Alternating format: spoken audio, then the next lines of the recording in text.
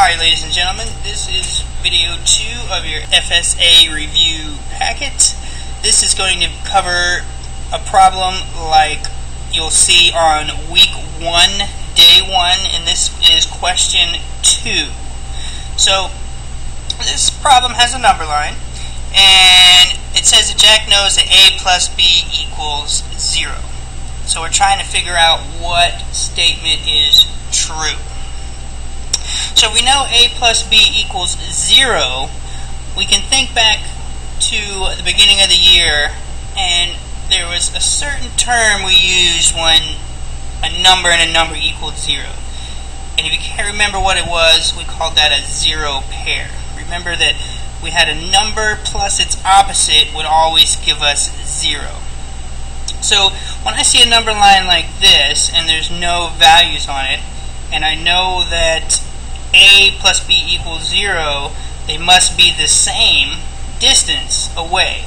So I can put a number here. I can put a 1 here, right? And I will know if I'm going the other way and it's the same distance, I know that I can put a negative 1 because these two are opposites. And I know that A, which is 1, plus B, which would be a negative 1, would equal 0.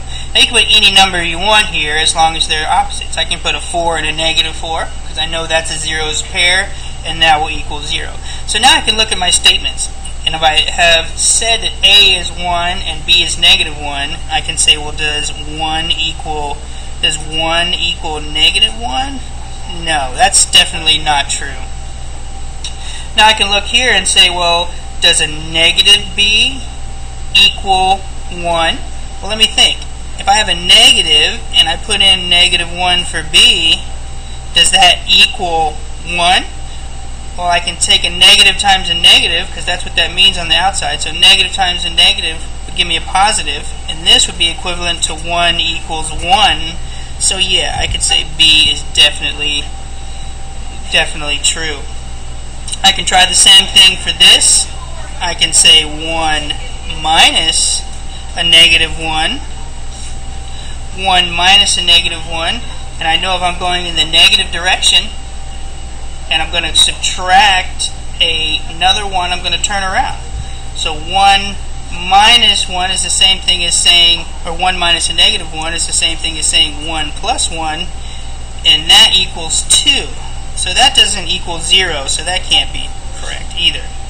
And then the very last one, I have a negative 1. I can put a negative 1 in for B and subtract another 1.